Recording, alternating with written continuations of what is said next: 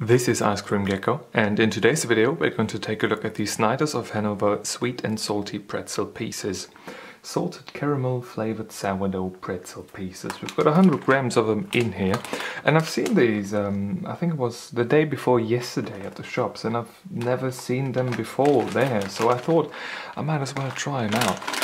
Let's take a look at the ingredients list right there. Take a quick look at the nutrition table right there.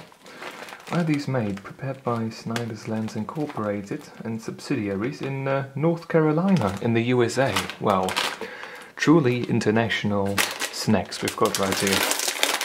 So I do like these cheese flavored pretzel pieces usually, and everything is sweet and salty nowadays with the salted caramel. I like the packaging of it, and it certainly...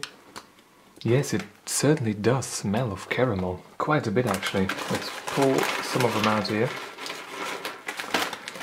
I do not know how many flavors there are in the US, but over here in recent times they've come out with a few more flavors. We had like three, we've got like paprika ones, then we had the cheesy ones and some other ones for quite a long time, but now there are a few more, and I do welcome that change quite a bit because I love these. They are a bit expensive sometimes, but for the most part they are quite alright, and I prefer them over regular crisps or chips depending on where you are.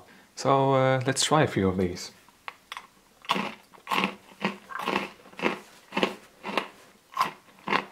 I got carried away in the tasting process just a little bit, and this is about how much is left in that little packet.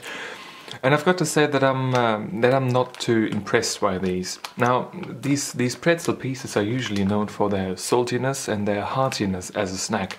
Something that, especially the heartiness, not that many snacks can deliver in this particular way.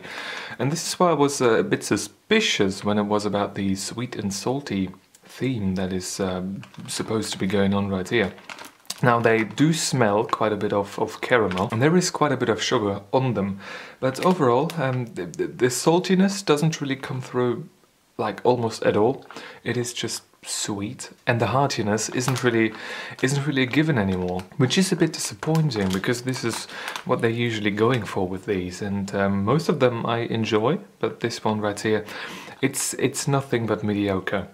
The first impression, of course, was good. The color was fine as well of the individual pieces.